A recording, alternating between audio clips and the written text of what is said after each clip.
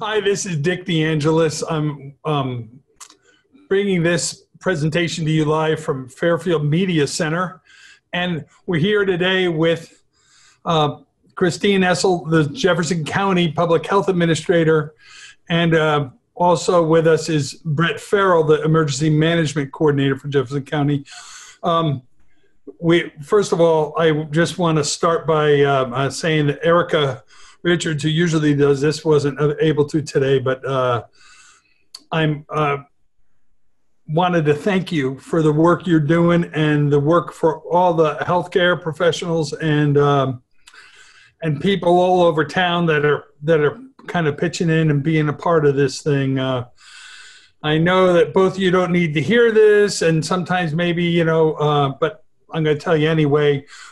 People in this town and in this county don't always realize who's there and who's got our backs until a situation like this comes up. And just from my side, I just want to say thanks for being there and for doing all the work you do that most people don't even know you do until a situation, again, like this kind of rears its head. So hopefully we won't know what you do again for a long time after this. That means that everything's going smoothly, but it's sure great to know you're there and care so much about our community. So thanks. You're very welcome. Thank you for having both Brett and I this morning. So anyway, I think what I'd like to do is start by just asking you a few questions. And then maybe at the end of that, you can also tell us some other things, unless there's something you feel is really important to start out with that you want to announce or something. No, I'm fine with questions to start off with. Brett, your candidacy for governor or anything like that? Governor.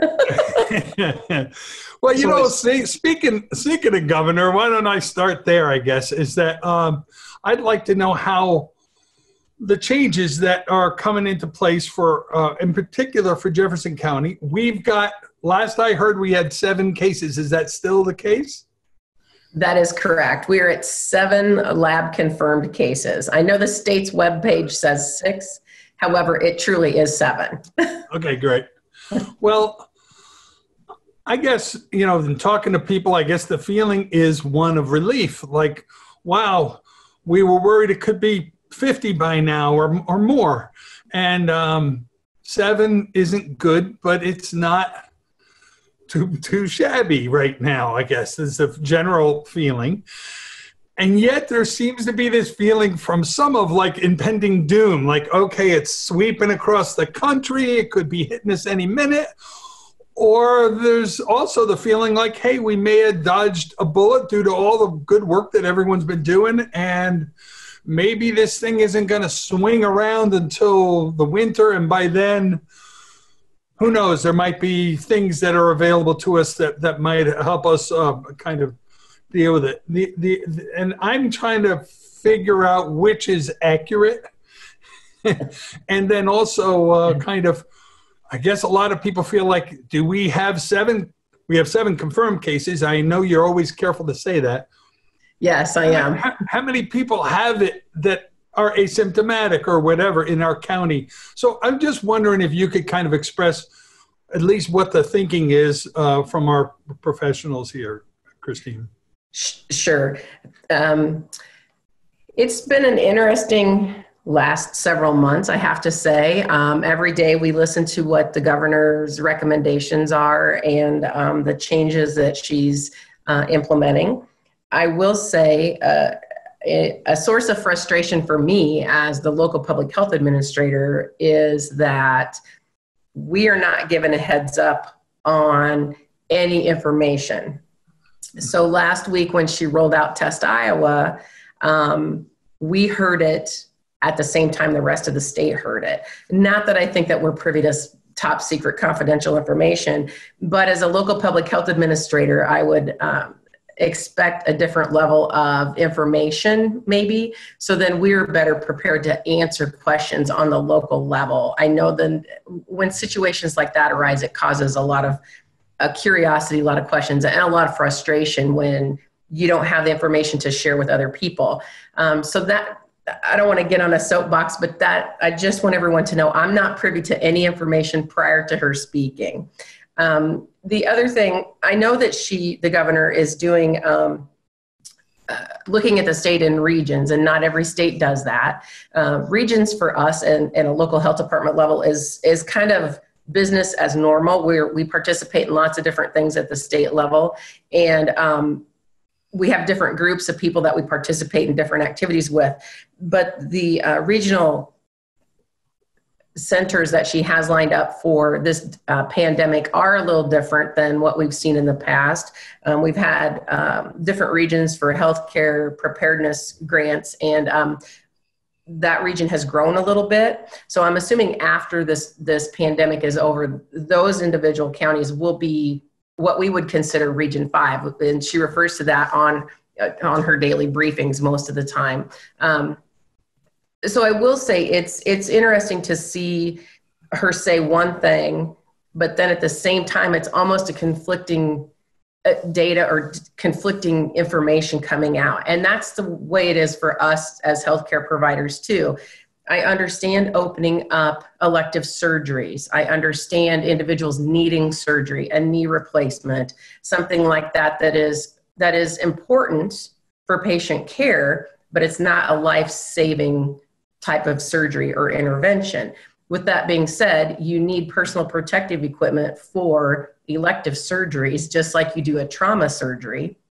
And we are currently under an issued PPE shortage. So it's kind of like we're going to say one thing and do something else. So I understand people's frustration and mixed messages. And I know we'd like to have the information, and we don't want the information to change. We want to know what we're doing. If we're playing football, we want the same rules. We don't want to play by soccer rules or baseball rules. We want the same rules every day. And unfortunately, that's not the way it is in a pandemic. We see things and we try to do things differently to mitigate the spread and to have access to those individuals that need access. Does that make sense, Dick? Yeah. I guess I have a question maybe for you, Brett. How's the PPE situation in Jefferson County? And I guess whoever wants to take it, then we would follow up by saying why don't we deal with testing later? PPEs, I guess, I guess everybody's questioning. God forbid something really were to more substantially take place. How are we doing? We're doing good. Fortunately, we haven't had, the hospitals haven't been overwhelmed because we haven't had really very many cases in that hospital. The surgeries, elective surgeries haven't been happening. So we're good on PPE right now. We continue to order it. And I think that is, I understand the question because we hear it all the time. I see it on Facebook. Well, this place doesn't have enough personal protective equipment. That's coming from employees or relatives. But I can say that's not true. I'm in direct contact with the hospital, our first responders, the nursing homes, almost on a daily basis, asking them, what do you need? I just gave some masks from our inventory to one of the care facilities yesterday. I've got another delivery to another one today. So we have the PPE right now, and we continue to order it. We've kind of backed off and ordered some. And like I said, we haven't been hit as hard as some other counties, so our PPE is in good shape now. And there's lots of great people making homemade stuff out there. I don't, Chris's group and Connie Boyer and some of them are the ones dealing with that. I just directly work with the state web EOC on ordering PPE through the state. Hey, Brett, let me ask you something. Thank you for that. I guess the feeling is, okay, if there were an emergency here where there was an outbreak of some kind, I guess this is, you don't want to ask these questions and get too weird about it, but if there were, how quickly could you get PPEs if you request them? Let's say there's a kind of run, if you're on the bank kind of thing for PPEs. Right now, based on the situation, are there some in Iowa that you could tap into and get here fairly quickly? Yeah, sure. Right now, the way we order it, and this comes down from Homeland Security Emergency Management, we look out with all these facilities on a 7-10 day usage. And the last time I ordered on a Monday, and it was here delivered by the National Guard on a Wednesday. If for some reason we would need to do that, we can put in an emergency order and just put that in the writing to the state, and we would get it fairly quickly. So luckily we haven't had to do that, but we do have the access to that. There is a little bit of a shortfall, but we haven't seen that on our end. Great. Well, I guess in the facilities, I guess everybody is also happy to hear that our senior centers or senior care facilities, knock on wood, seem to be doing pretty good right now. And I think that has to do with preparedness from everybody's side, but also I guess we should take a second to thank the staff that are working in those facilities doing the job that they're doing. So I know a lot of them, and I know how hard they work to keep our seniors safe. Can you fill us in on how things are going there? Sure. I mean, Chris or I can go. And Chris would say the same thing on, we have great people that are running these facilities. And I think it helped. Back to your original question, are we lucky or have we been doing things? And I would think our county have done the right things earlier before this actually hit here in the United States by having several meetings, community partner meetings, planning meetings, exercising, going over some of these things, not to this scale, but the park views, the Sunnybrook's, people like that, the hospital, public health, emergency management, all been getting together for 3 or 4 years now, sometimes on a monthly basis, and doing some of these exercises and planning on if we had overflows in these facilities, if we had to move patients, if we had to do this or that. So I think we were kind of ahead of the game on that end as far as the planning goes. But the nursing homes and the care facilities shut down really early here, which was a big help. And that's a tribute to Chris's what she's been through and the knowledge and the people that are running those facilities and making sure that they were doing the right thing early. And, I'm not saying that it's not going to happen here, but I know that that's helped us out tremendously here just because of the people we have in place and the people that came to play in these exercises and these plannings. We have great healthcare professionals here that are passionate about what they do. They were involved. Our public health, obviously, our elected officials, law enforcement. We're at some of these planning meetings. And, another thing is our business leaders in this community have done what they need to do and are doing a good job out there in their businesses. So we're lucky to live in the community like we do. And I think that's helped out our situation tremendously. Thanks a lot, Brett. Christine, maybe you could give us an idea as to those people that are at risk, so to speak, and maybe you could kind of go through that and what you see they need to do as the state kind of opens up a little bit. Sure. Maybe you could kind of go over that because I know some people are itching to get out and kind of experience life as normal, quote unquote. And then other people are like really concerned that either they're going to contribute to something bad for our community or they themselves or their families could be at risk. So maybe you could tell us a little bit about what you think people should do as things open up. Right. Well, that's a great question. And I will say that Brett and I have had this conversation too about life going back to normal or what it's going to look like. And, we don't know exactly, and we don't know when exactly. I'm just as frustrated probably as everybody else not being able to get my hair cut. This will be the third haircut that I've missed just this week that in 3 months, and you don't realize how you look forward to those things and life as normal as we know it. So to answer your question, though, as far as if you have any type of comorbidity, meaning you have an underlying disease process or you're at risk or you're taking medications that suppress your immune system, or you're have breathing problems, seasonal allergies sometimes can cause other complications based on the medications that you're taking. So if you have any of those issues, or if you live with someone under the same roof that has those issues, I would encourage you to continue to follow the guidance as far as, being, socially removing yourself from situations, limiting your trips to the store, practicing good hand washing, all of those things. And it's funny how we think about how many times we touch our face and we don't even realize we're doing it.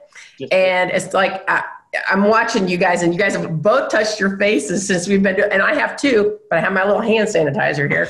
But it's just it's to bring an awareness to how many times and how many germs we bring to our face and how we can contaminate ourselves, so to speak. So again, it goes without saying, if you're, good job. If you have an underlying health issue, you have to be hyper vigilant. You really do. And that's not to spread fear. That's a factual statement. You want to make sure that you're doing everything you can to be as healthy as you can. Okay, so on the other side, I know I've been going for my daily ride on my tricycle that I'm become notorious for, but yes, I've been trying to get in 2 miles a day to try to just build up my strength and immune system in general. And I have a question, because I see people, I wave at them, but I don't engage with them close up.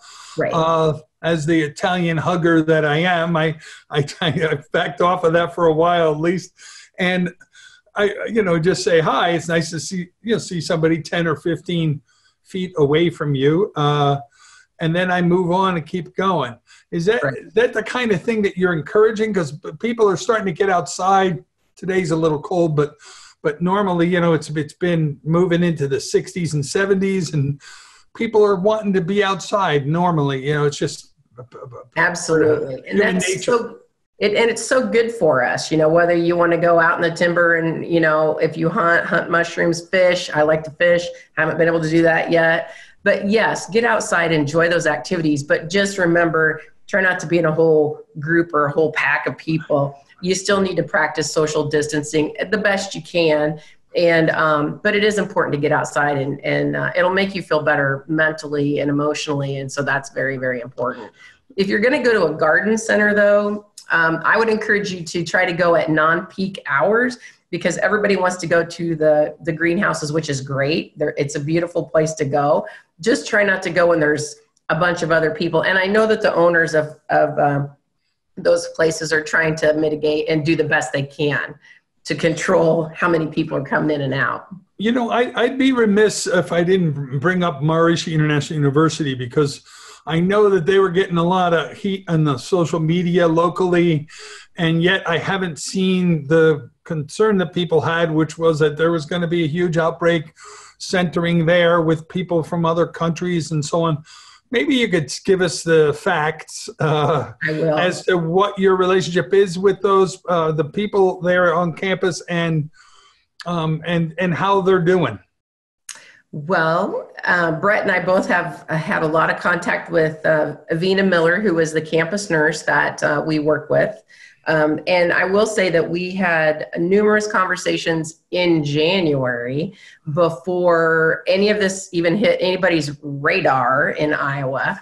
And I sing her praises constantly, because she has done an amazing job working with international students. And MIU is like any other international university. You have people coming and going. You have, changes in semesters, and it's just very migrant. And that's the way college life is. And she's done an amazing job. I will say that we had a special Board of Health meeting with Dr. Hagelin, Bill Goldstein, Vina Miller, the mayor, a county attorney, and we looked at the things that they had in place, the things that they were doing to mitigate.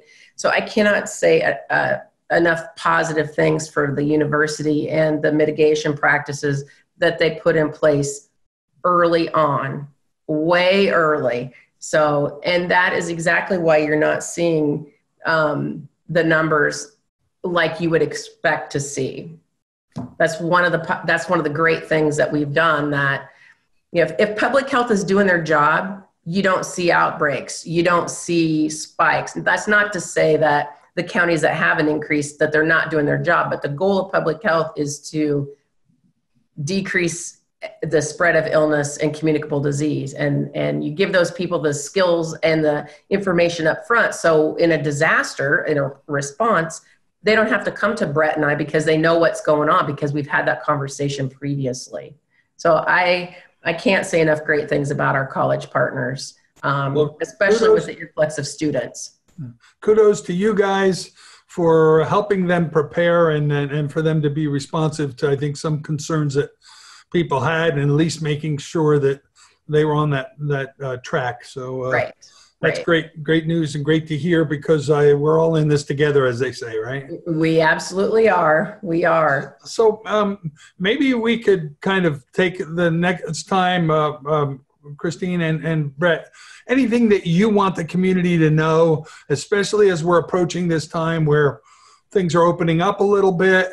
I heard a friend tell me we may be able to play baseball at some time in the future, but nobody can tag anybody out.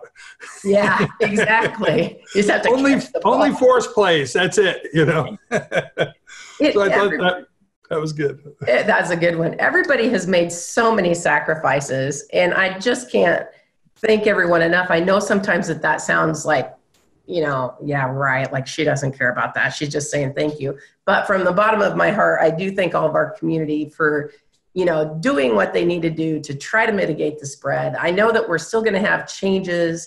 Things aren't still back to normal. It's not what we want. It's not what we expect, but it's what we have to do right now. I just want to touch on this right quick. And I do have a meeting later with our county attorney just to make sure everything is going okay. I know that we have a primary election coming up. This is a question that has been asked of me. I am going to continue the order for the courthouse closure until the 15th of May. It is within my limits as the public health administrator under my jurisdiction to make that decision, and I'm going to continue that order until May 15th. Now, with that being said, every department in the courthouse is accessible. All you have to do is call the number for the respective department and somebody will come and let you in. Voting will also be allowed. So you're not going to go without your right to vote. That's not what we're doing.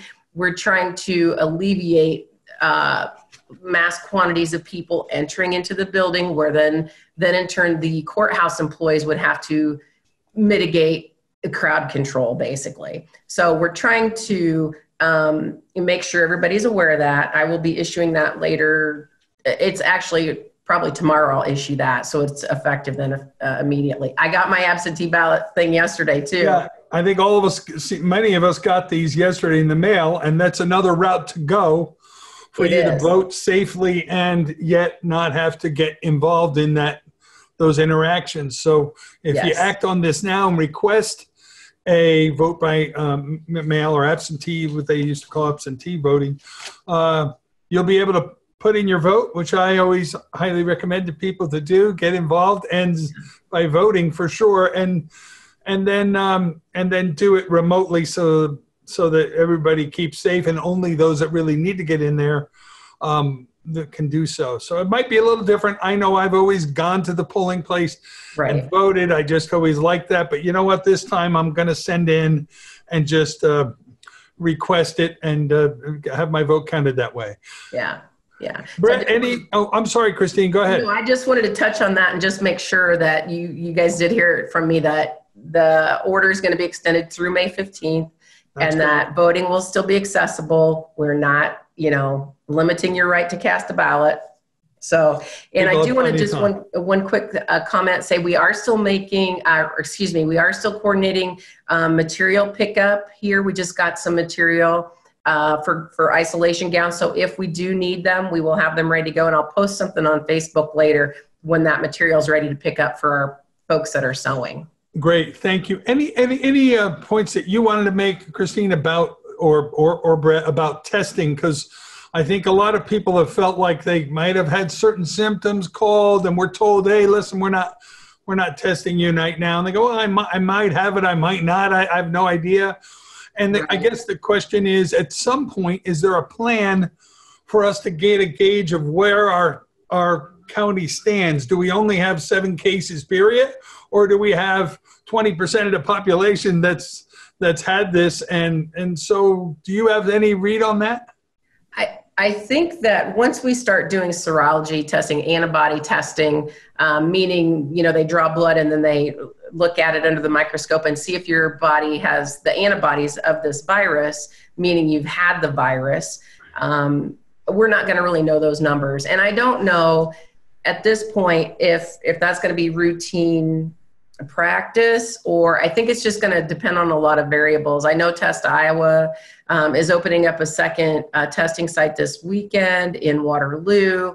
I know that it's still limited. I know testing here is still, you can get SHL testing, meaning you have to meet the strict criteria, but then your provider can also order it and you can pay out of pocket for the testing. So there's still options for the testing. But again, a test confirmation is just a snapshot in time. And I think people are still getting hung up on that yes or no, positive or negative test result. And so if they're testing you, you may have had it, but don't have it now, or you may not have it, but you may get it tomorrow. That's exactly right. But if they're testing you for whether you have the antibodies, that's something that stays with you. Yes. So that when that test becomes either a lot easier to do, or possibly accessible, more accessible in some way, then we might have a better picture. That's really helpful. Thank you. Yes, you're welcome.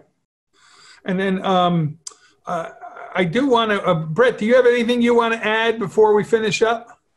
No, I guess I would like to say, with things starting to reopen a little bit, that I just, stress that everybody continue to do what they should be doing. The distancing, I think everybody's kind of eager to get back to normal, and that'll happen at some point. But we worked really hard here trying to mitigate this whole process, and and my job is to plan for the worst, and we're still planning. We still have plans in place in case it goes south here. A lot of plans in place, but we don't want to have to use those plans.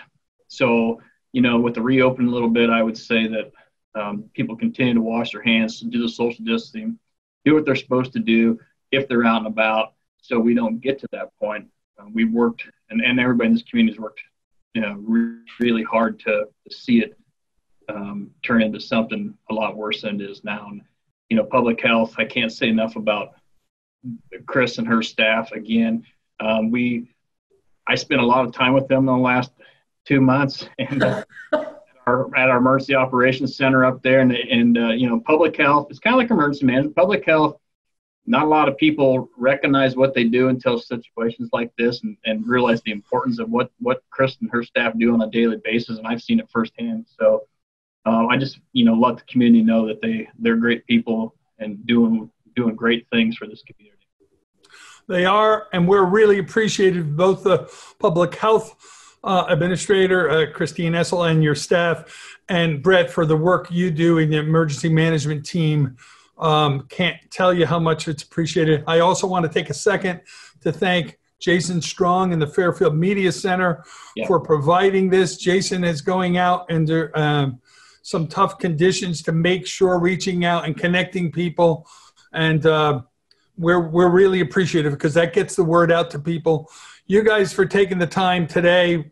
Thanks a lot. We know you're busy, but I think this helps because people get to see it and relax at home and actually hear the answers straight from the lion's mouth, as they say. So, all right. Thanks for being with us. Thank you, Dick. All right. Thank you very much.